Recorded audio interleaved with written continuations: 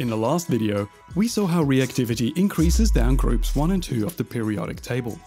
The increase in atomic radius makes it easier for atoms to lose their valence electrons in a reaction and achieve a full outer shell.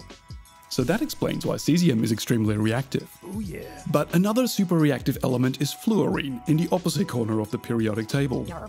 It doesn't have 1 or 2 valence electrons it can easily give away, nor does it have lots of electron shells. So why is it so reactive?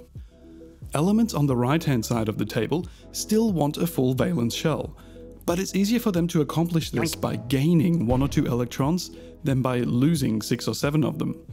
Fluorine and the other elements in group 17 are called the halogens. Ahoy there. They need to gain just 1 electron to fill their outer shell, and this makes them very reactive. You could say they're like a bunch of thieves who steal to get what they want. On the right-hand side of the periodic table, smaller atoms are more reactive. A smaller atomic radius means that the valence electrons are closer to the positively charged nucleus and more strongly attracted to it. This strong attraction allows the atom to pull in another electron more easily, making it more reactive. Atomic radius increases downwards through group 17, so reactivity increases upwards. This makes fluorine the most reactive element in this group. Shiver me timbers. The same trends in atomic radius and reactivity can be seen in groups 15 and 16, with reactivity increasing up each group. But why is fluorine more reactive than nitrogen or oxygen, the smallest atoms in group 15 and 16? With each step to the right, another electron is added to the valence shell. Nitrogen has 5, oxygen has 6, and fluorine has 7.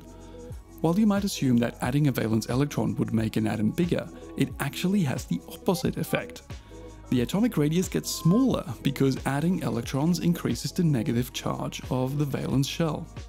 This creates a stronger attraction to the positively charged nucleus, pulling the electrons in closer.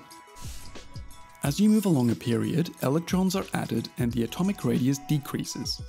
Because of this, on the right-hand side of the periodic table, reactivity increases as you move across from group 15 to 17.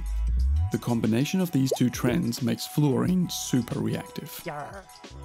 To sum up the trends in the periodic table that explain reactivity, atomic radius increases down each group and to the left across each period. On the left side of the table, elements lose electrons more easily as atomic radius increases, so reactivity increases to the left and downwards.